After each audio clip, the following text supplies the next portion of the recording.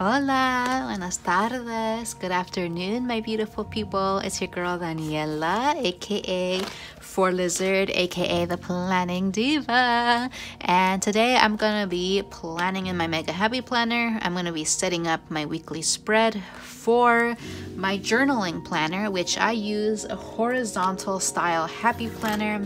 The pages that I use come from this particular planner. This is the pressed floral horizontal planner, and the structure of the planner looks something like this. It's a horizontal format. Love it. And so if you're interested in checking out how I set up my horizontal happy planner for journaling, just keep on watching. Alright, so let's flip through my Mega Happy Planner here and get to my journaling section. So I have a Franken planner, a Mega Franken planner, meaning that I have, I think, seven or eight different planners Franken planned into this one planner. So I have 8 different happy planners, and I take out a month at a time from each of those 8 happy planners, and then I combine them together so that I have 8 monthly sections, but all of them are one particular month. So I have just the month of November now in this happy planner. I'm able to do that thanks to the disc bound system that the happy planner is on. So these pages come right off these discs, and you can just mix and match to your heart's desire, which is just black magic. Like, I freaking love the system so much because it speaks to my need to customize and be flexible and be dynamic and continuously evolve. And we just cut out, I had to clear up some room on my camera, but as I was saying, the happy planner allows me to continuously evolve my style, but at the same time continue to be organized, economic, efficient, productive. That's the beauty of the disc bound system. It allows you to be super dynamic, but at the same time super organized. So I have here my divider. It's this beautiful fall scrapbook divider, and I make these with scrapbook paper, and I just paper clip the November overview to the back of that scrapbook paper. So if you're familiar with the Happy Planner, you know that the monthly overviews, on the back of them you have the last week in the previous month, and so I didn't write at all the last couple of days last week.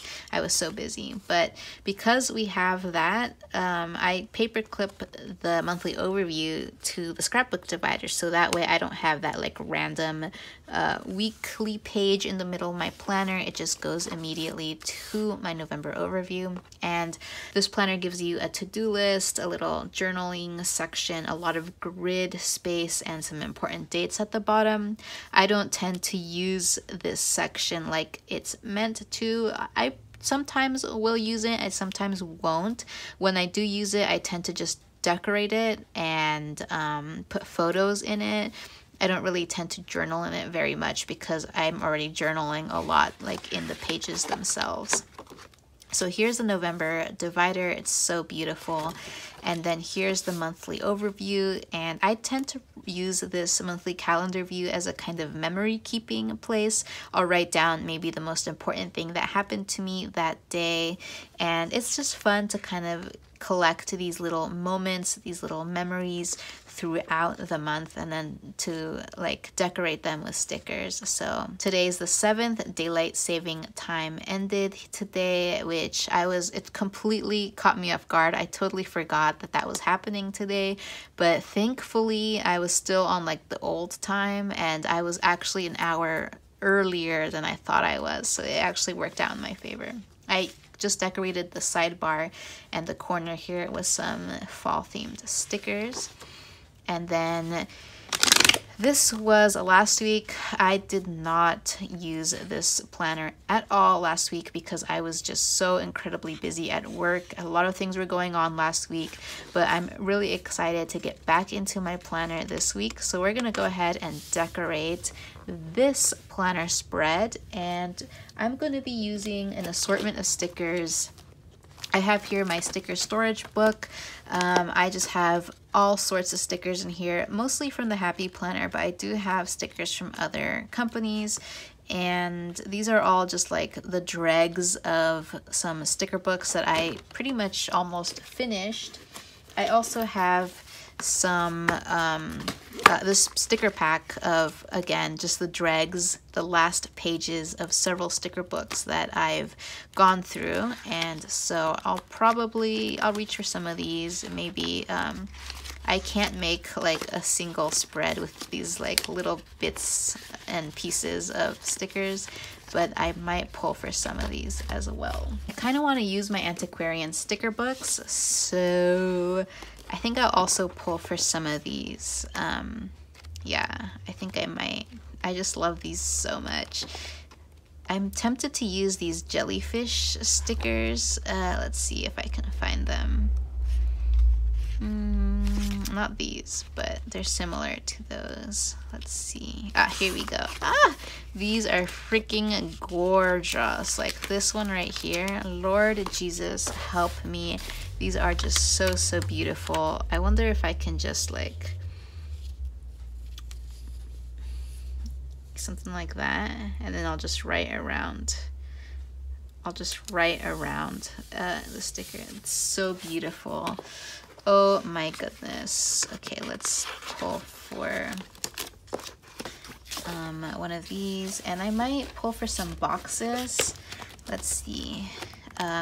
Because this journal or this planner has like the horizontal boxes, the horizontal lines already, I don't tend to use a lot of boxes in here because it kind of defeats the purpose, in my opinion, of having those horizontal lines. But sometimes I will pull for a box when I just feel like, you know, kind of stepping away from the horizontal structure. So let me see if there's a box or two that I want to pull for here.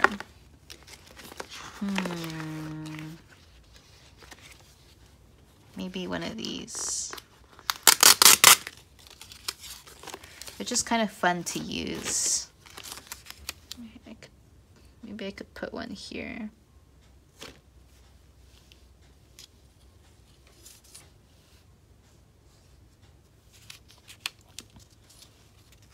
And I can layer this jellyfish over it. Like something like that. Oops. This like this. Okay, maybe like something like this. Like that. Okay. Something like that. And then maybe I'll grab another one of those. Let's see. Like this one right here. I'll grab this one. And then I'll grab another jellyfish sticker.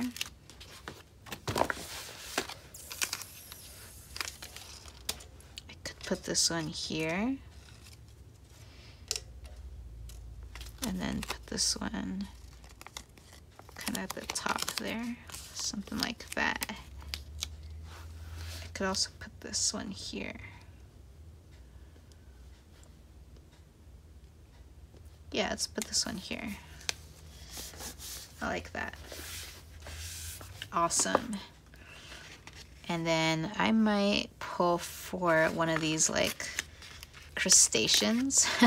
This page is like the Cambrian explosion. I could put this one here. Like right there. Love it. And maybe one up here at the top. I could put this one kind of like half off the page and then cut it. I feel kind of bad cutting these stickers because they're so gorgeous, but I also feel like they're so overwhelming that some of them kind of like, you're only going to be able to fit multiple on a page if you cut some of them and kind of give that impression that they're, you know, kind of floating off the page. I'll pull for this little one down here and see if I can stick this one somewhere. Maybe like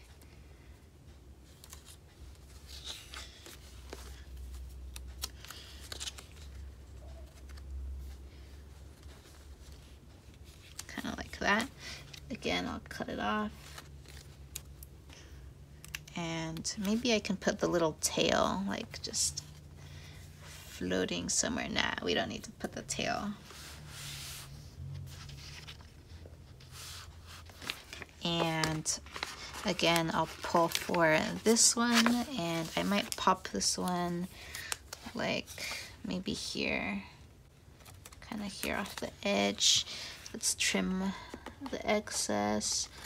This trimming the sticker, you know, is such a good hack. I remember when I first started planning and decorative planning, I did not even think to cut the stickers. Like, I didn't even think that that was an option until I saw another planner doing it.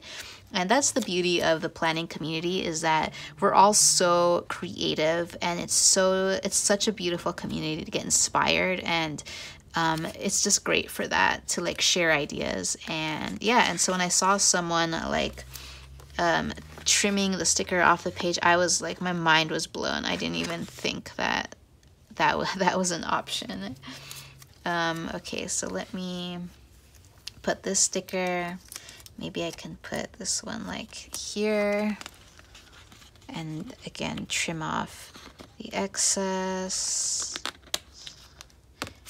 Okay.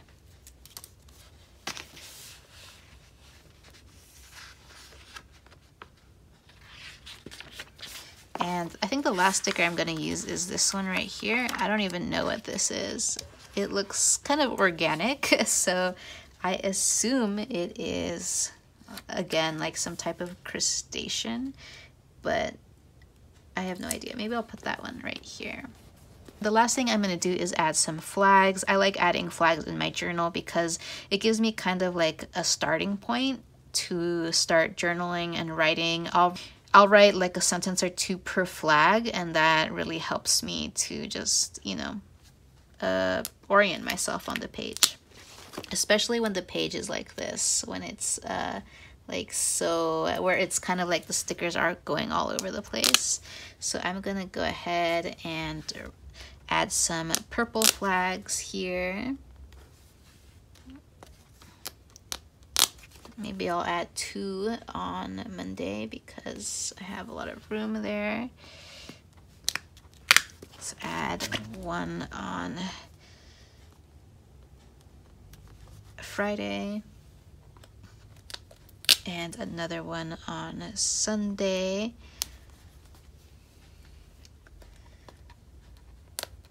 Another one on Saturday.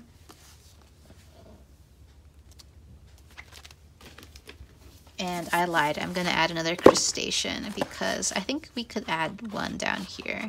So where is that page? Ooh, here's more jellyfish. Where'd it go? I lost it. This book is insane. This book is literally insane. I love it so much. Maybe some shells. Instead of some crustaceans, maybe we could add a shell like this one right here.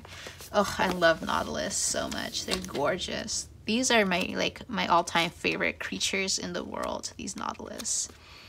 So maybe I don't want to cut off the sticker though.